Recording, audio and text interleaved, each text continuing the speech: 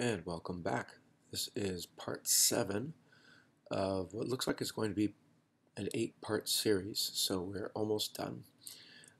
In this part, I'm going to show you how to render your animation. So, in other words, how to make it into a movie file. So, the first thing we need to do is we need to take a look at what this is going to look like when it's rendered, just to make sure there are no problems before we actually go ahead with the rendering process. So on the left hand side you can see my 3D view. On the right hand side you can see my camera view.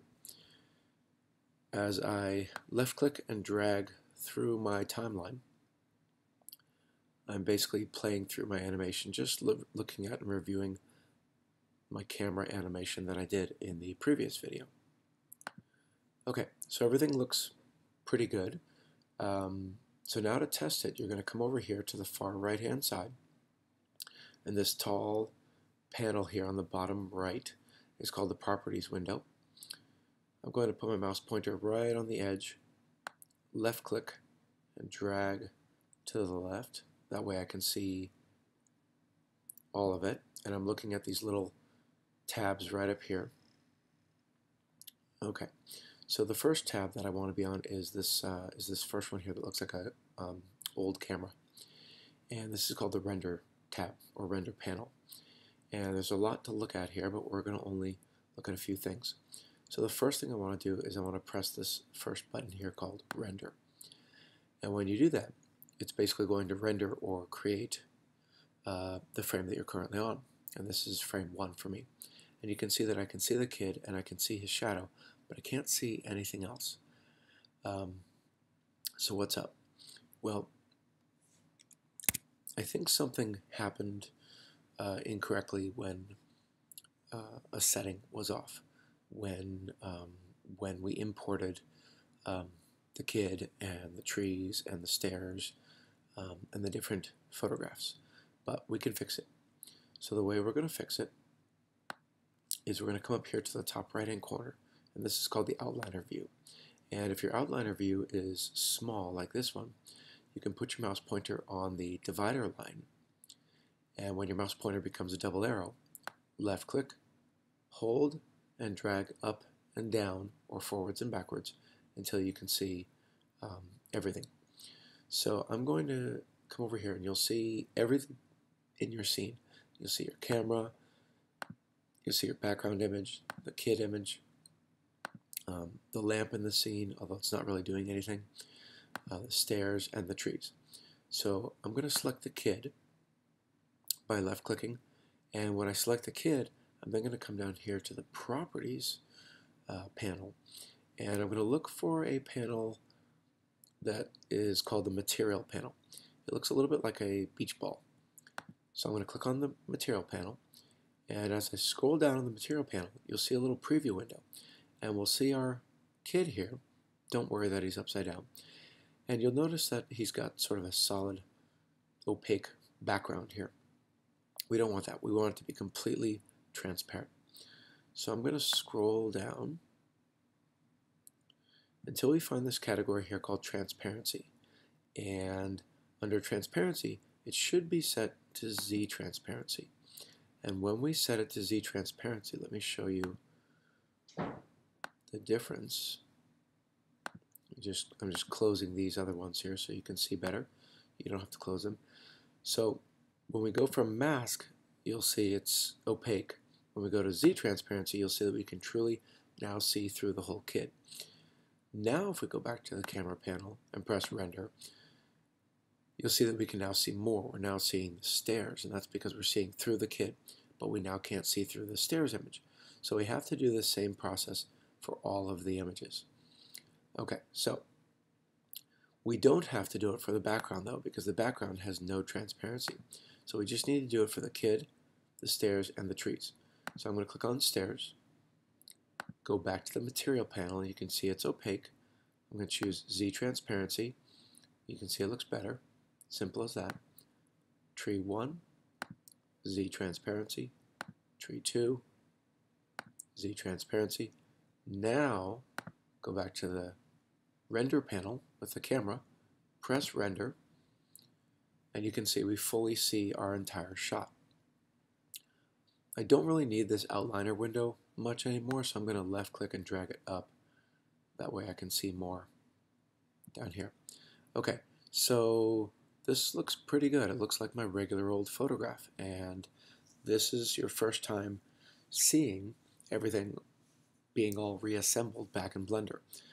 So this is proof that your work in Photoshop, all the cloning and quick masking and the reassembly in Blender, has in fact, hopefully, worked for you. Alright, so I'm going to go ahead and save. Okay, so now we're ready to render. So you want to be on the render panel because we're ready to render, and it's real simple. Just go through this nice and slowly. You might want to do this step and then, or watch this step and then pause and then do this step and then pause and just repeat. Okay, so we need to check this area right here that says resolution, and by default it probably says 1920 by 1080. Right below that there's a slider down here that yours might say 50%.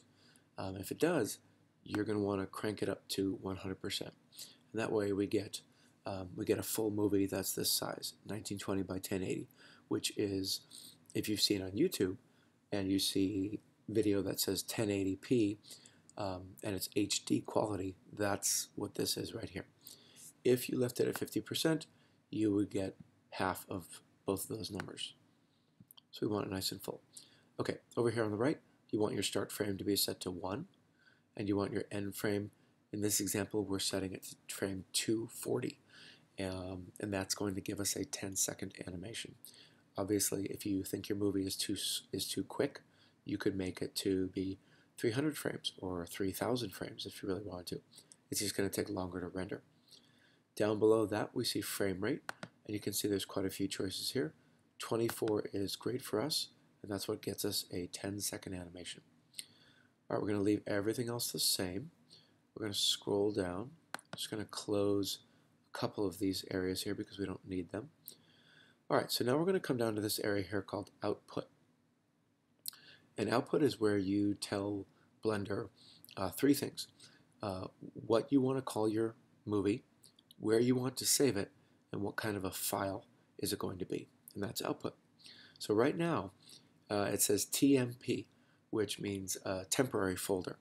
And if you render it there, it will render, and you might be able to find it, but it will be deleted later because it is a temporary folder.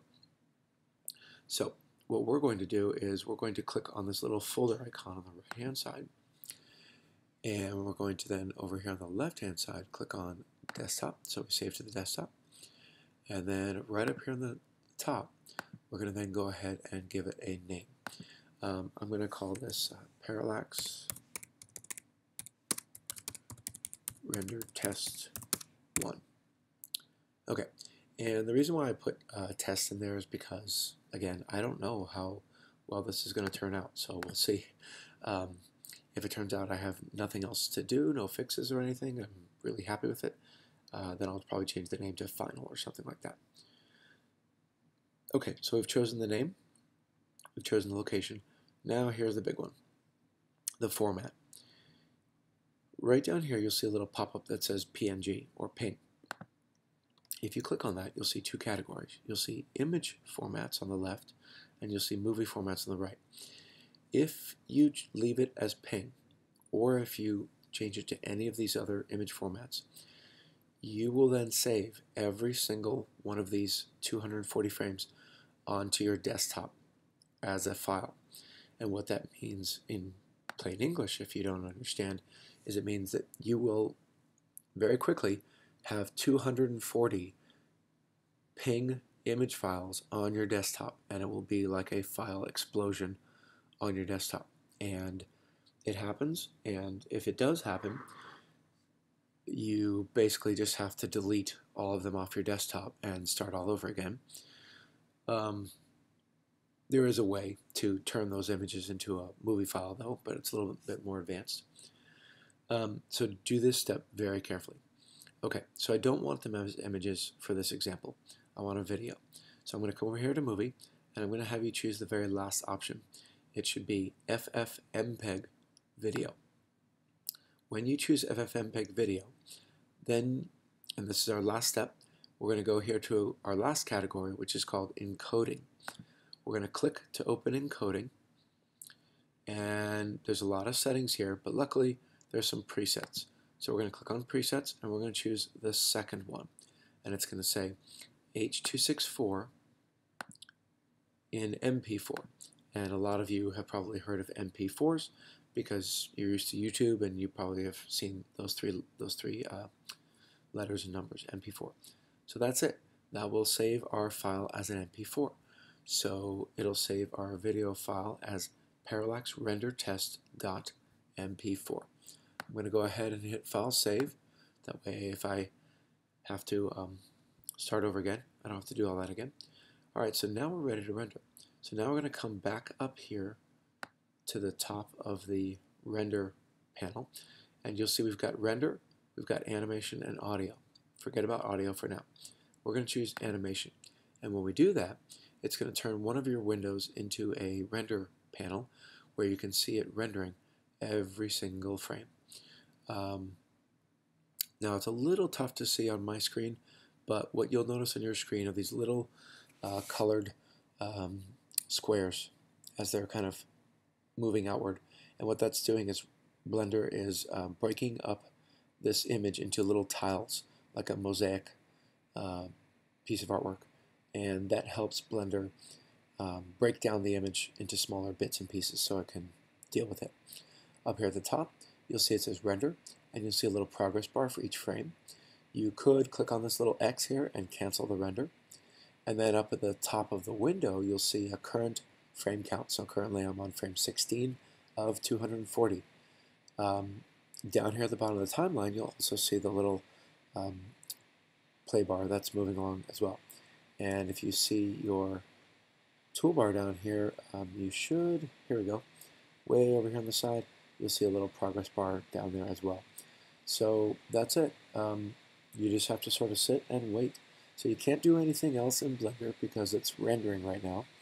But this is where you can go check your email, surf the web, go get a sandwich, grab a cup of coffee, go see all those friends you haven't seen for a while because you've been working in Blender for a couple weeks or months or whatever. And that's pretty much it. I'm going to pause the video and I'll come back when this is rendered so we can finish up. I'll see you then. Okay, and we're back. Just got a few frames left to render. You can see up here I'm on frame 237 of 240.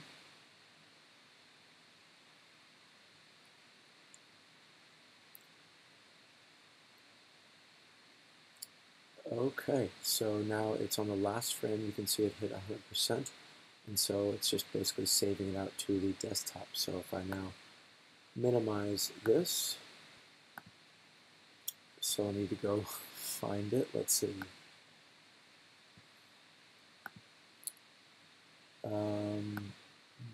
Nope.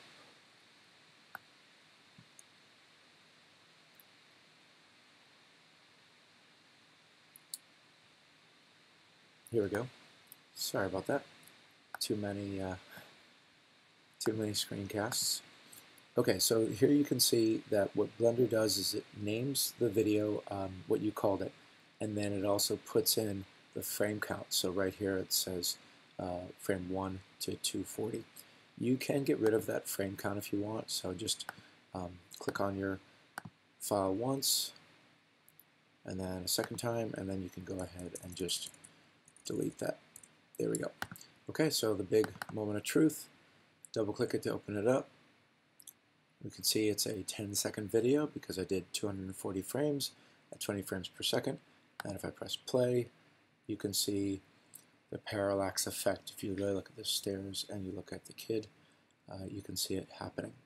So if you want to make any changes, you would go back to Blender and make those changes. You would reanimate it and just kind of enjoy it. If you notice any big problems in Photoshop, you'd want to go back a little further and then of course you would have to re-render. Okay, so that's it. In the next and last tutorial, I will show you how to animate the subjects of your photos. So in this case, we'll animate the kid's arm, maybe his head tilting a little bit, and we'll animate his both of his arms, maybe his legs. We'll see what that looks like. And then we'll be done with the series. So I'll see you then.